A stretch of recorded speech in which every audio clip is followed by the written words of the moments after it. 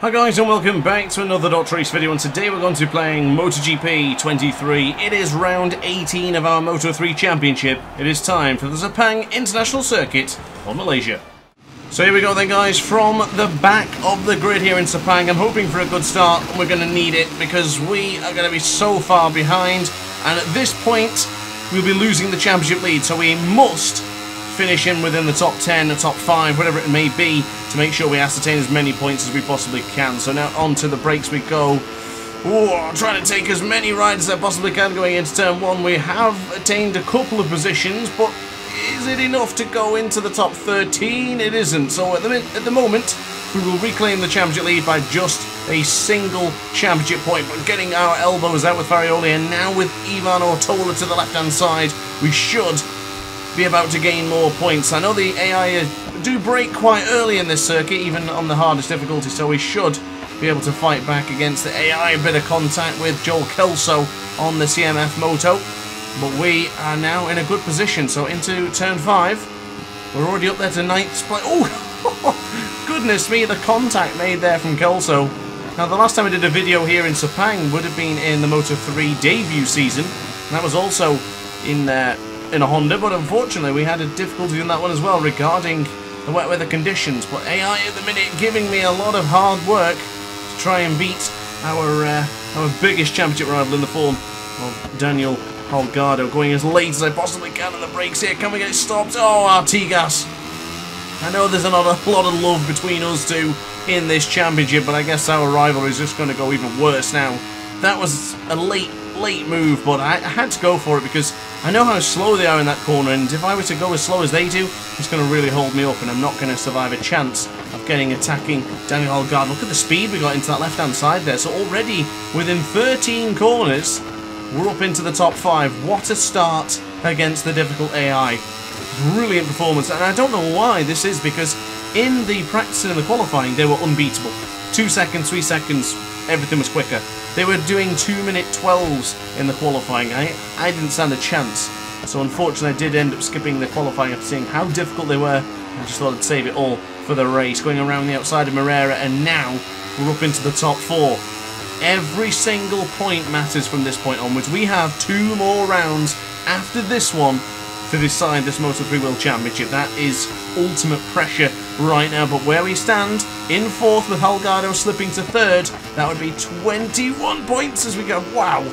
Holgado was really gentle upon the brakes there. Was almost bumping into him. And speaking of bumping into him, we're bumping into Moreira. And trying over the tight apex, a little bit too tight this time around. Didn't quite work out to our favour, but it's okay. Don't be too concerned with the small amount of contact. We are now leading the championship by 19 points, so this feels a little bit better. With 2 more rounds and 50 points available, we have a great advantage as we go into turn 4. Very tight to the apex of the 4th corner. Moreira is still holding on to the position. I do find this middle sector, sector 2 onwards, I'm not particularly strong, but from sector 3 going into 4, I do feel like we can really pick up the speed and also take advantage of the AI's poor braking. So with lots of laps in this one, I do feel we've got a great opportunity to get back into the podium positions. Holgado's not that far behind, is he? He's only, maybe a second? 2.5 it is to Tatsuki Suzuki. He's having a wonderful race. He's actually really having a good end to the season, isn't he? Quite a strong performance since he took me out in Motegi, I would say. We're back ahead of Moreira. Must avoid the wheelie going onto the acceleration there, going into turn 10. It can be a bit sketchy that on the Moto3 bikes. It doesn't feel like you are going to wheelie, but when you bring on the power, it suddenly starts to lift. Beautiful apex going into turn 11 there. Holgado, he's going to have to be careful here. He might end up losing the position, and you know what? Oh, trying to take that inside line, but it almost contact. Well, there was a small amount, but it wasn't enough to do any damage. We're into the tightest apex of the Sunway Lagoon for turn 14. We are now in the slipstream of Holgado. Now, it seems a bit odd, this track, because I'm able to run the 3rd power setting for the majority of the race. I might even be able to run it all. I guess we'll find out. But look how early Holgado goes on the brakes. That's ridiculous. That completely threw me off, by the way. I made that mistake going into the left-hand side, but we have now claimed the position, and we're going to be gaining 3 extra points on our championship lead. This all adds up. Points make prizes, ladies and gentlemen. But look at that lap time from Suzuki. That is a 2-minute 13, 2.34 on the second lap of the Grand Prix. That was 1.3 seconds quicker than I was. Doesn't look like it. We were able to close in a couple of tenths, but apparently he's done a 2 minute 13, which is a good lap, and I did a 2 minute 13 in the qualifying before I decided just to end the session. And that wasn't good enough for, well, any position. It was dead last. So that's how competitive the AI were. 2 minute 13.5, I think I set. And onto the brakes we go again. Giammamassia seems to be slowing down somewhat. Bit deep into turn 4. We're gaining a second. Already a second has been gained on Holgado. This is not good for his championship challenge. Falling behind by any tenth of a second at this point. It's costly. Massively costly for the number 96. So no sunshine for Holgado here in Sepang. I guess we're going to be taking all of the limelight as we downshift a bit too prematurely there, as a matter of fact. And Holgado 1.2 seconds behind, but at the front, 2.5 it is to Suzuki. I'm going to try and brake as late as we possibly can now going into this left-hander. You can go quite late by pulling the anchors. Giammamassia, yeah, that gap's been cut down by 5 tenths of a second just by braking at the optimal time. Into the right-hand side, we'll go nice and tight to the apex again. Gap is back up to 2.3. Wow, I think Suzuki, he might be impossible in this one. He is just riding unbelievably well, like his career depended on it. Awesome stuff for the Japanese rider. Probably should have gone too tight. I should have gone for the wider apex there, but I just got caught up in the moment, admiring the Leopard Hondas getting away, and we really need that slipstream to catch up to these two. They've been like this for the latter half of the season. So strong, every other race finishing either first or second or within the points, the top 5, let's say, and then sometimes they're being a little bit inconsistent. But the majority of the season, and definitely this last part, they have been very strong. Across the line, will there be an improvement by anyone? It will be an improvement for us. It's a 2 minute 13.869, and that's quite impressive considering the minor faux pas we made into the right-hander just earlier on. And onto the brakes again going into turn 1. Downshifting all the way down the gears to first. Back into the left-hand side. We must avoid clipping the apex there. That's beautifully done. And we are closing in. Of course, as I've mentioned many times before, points are on offer here, and big points are to be made.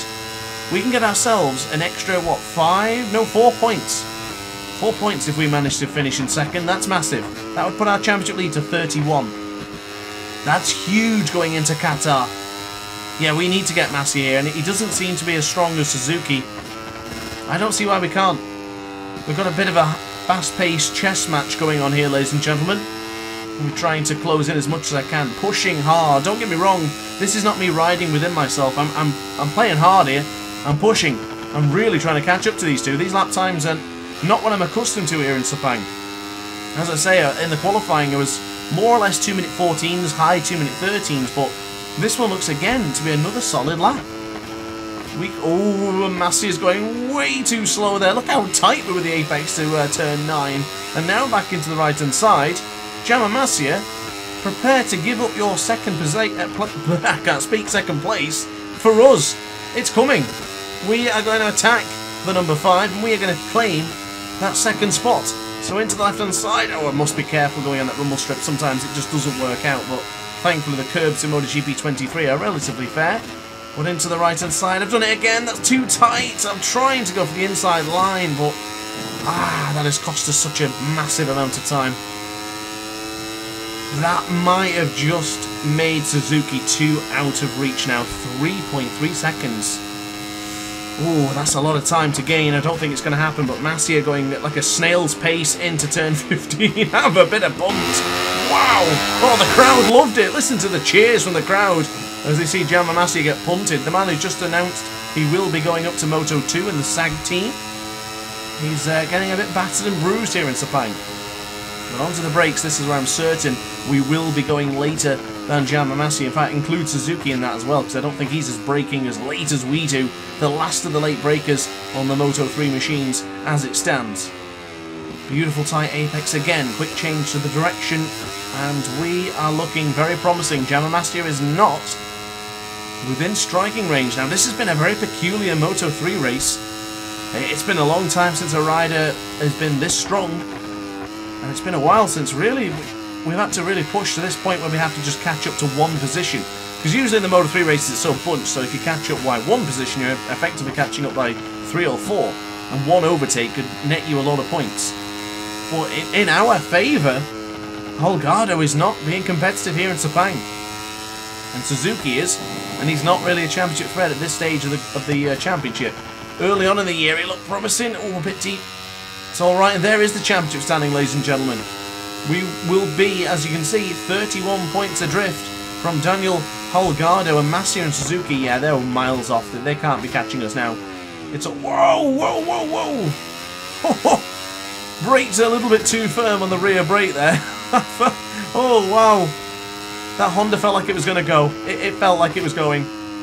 Have to be so careful. That's exactly the same way I crashed into the Indonesia Grand Prix. No, apologies, the Thailand Grand Prix. That was a difficult GP. Very, very difficult. In the Chang International Circuit, I was braking quite firm into the third corner, and yeah, I made a big mistake. I actually took out Suzuki in that one, so that makes you think if he hadn't been taken out that one and he won, he could be right in the thick of this for the championship. But what a great resurgence it's been anyway for Tatsuki-san. Just caught a glimpse in the bottom right corner of your screen there. Notice our fuel is depleting ever so gently. We may have to drop down to power setting 2, but I'm not going to give up yet. I know 3 seconds is a monumental task, but let's just keep chipping away at it. If they continue to brake that early, I still think we can do it. And considering we made a big mistake into the left-hand side, I think it's called Keela or Clear, turn 7. Might be turn 8, I can't remember. I will see it on this next lap, of course. And we had a big mistake there, and yet we still didn't lose a significant amount of time. And of course, guys, there goes the subscribe button. Don't forget to hit that subscribe button, of course, if you are enjoying the content. And of course, if you're ready for Ride 5, which is right round the corner, I definitely suggest you hit that subscribe button, because I've got a lot of content already done, ready for the big day. So now into the right for turn 4. Nice and tight, beautifully done for the 4th corner here in Sepang. Suzuki still leading the way by a very comfortable 2.2 seconds. But to my calculations, that's an 0.8 of a second improvement already on this lap. But look where the AI just, yeah, so strong. Any point where it's a fast flowing corner, that's where they just are far superior than the player.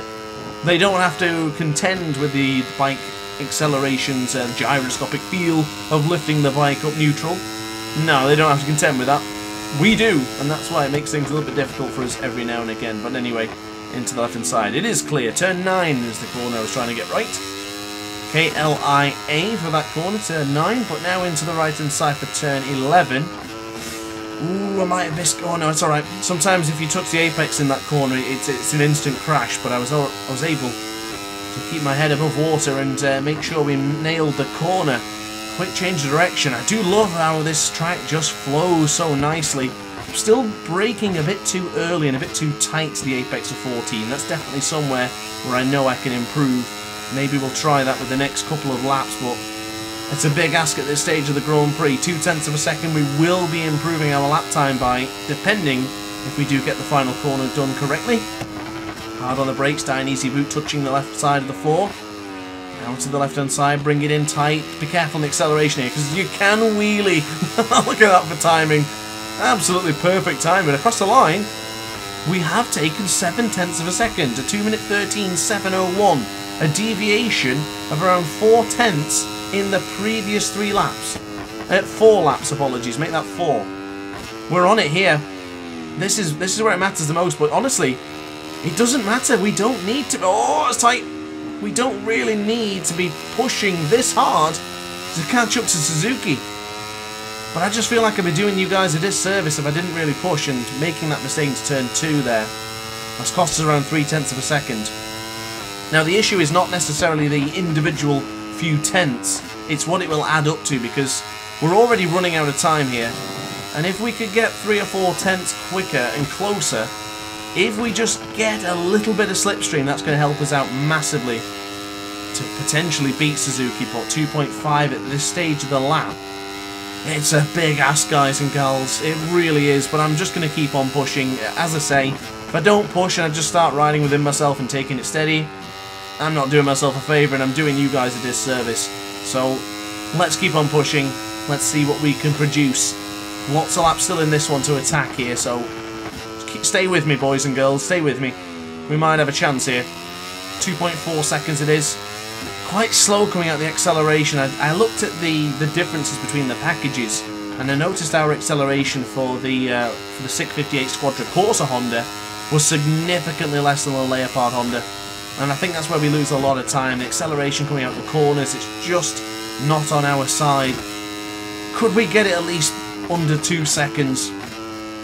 That's really tight, trying to gradually glide it in, but I don't know where Suzuki's finding all that time in the latter stage of this lap.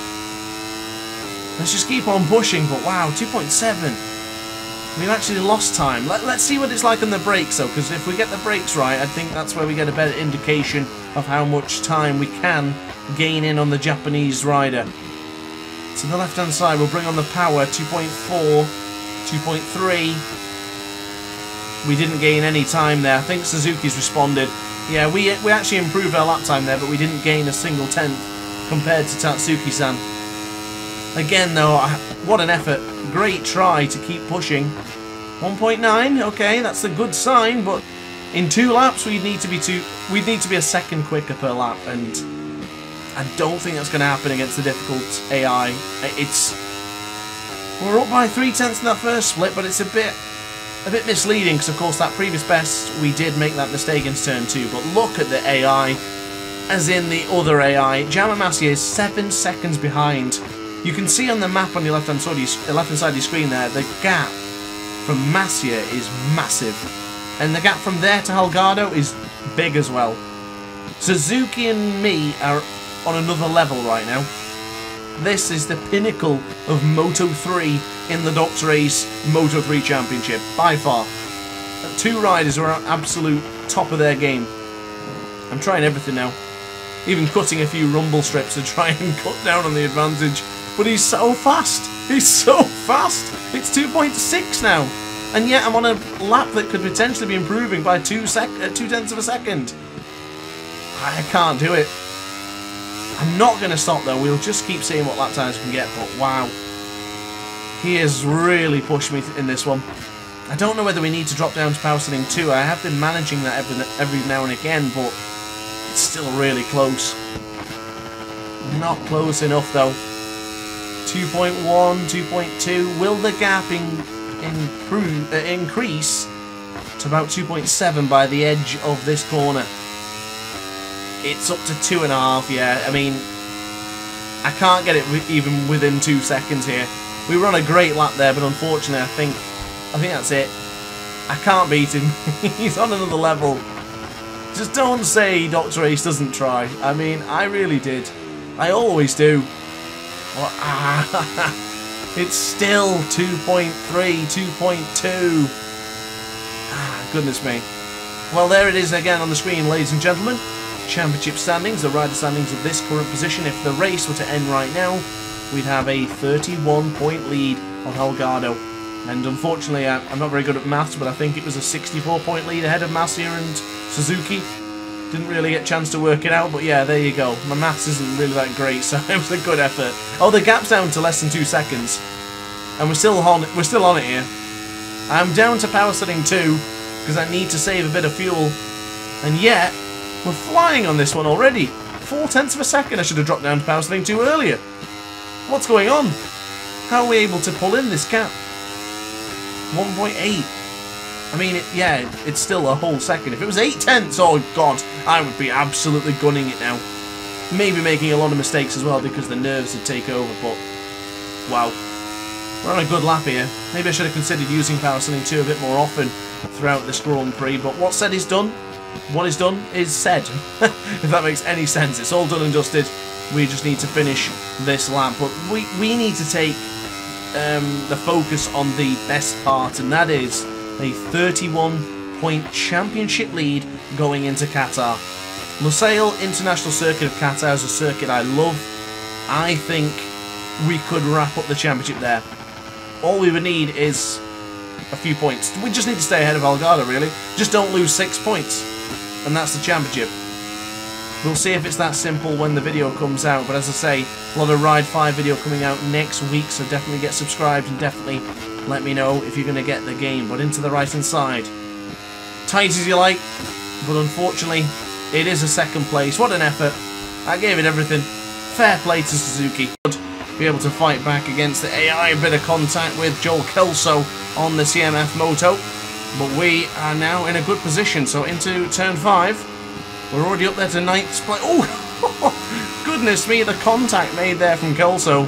Now, the last time I did a video here in Sepang would have been in the Moto3 debut season. And that was also in a Honda, but unfortunately we had a difficulty in that one as well regarding the wet weather conditions. But AI at the minute giving me a lot of hard work to try and beat our biggest championship rival in the form of Daniel Holgado. Going as late as I possibly can on the brakes here. Can we get it stopped? Oh, Artigas. I know there's not a lot of love between us two in this championship, but I guess our rivalry is just going to go even worse now. That was a late move, but I had to go for it because I know how slow they are in that corner, and if I were to go as slow as they do, it's going to really hold me up, and I'm not going to survive a chance of attacking Daniel Holgado. Look at the speed we got into that left-hand side there. So already within 13 corners, we're up into the top 5. What a start against the difficult AI. Brilliant performance, and I don't know why this is, because in the practice and in the qualifying, they were unbeatable. 2 seconds, 3 seconds, everything was quicker. They were doing 2-minute 12s in the qualifying. I didn't stand a chance.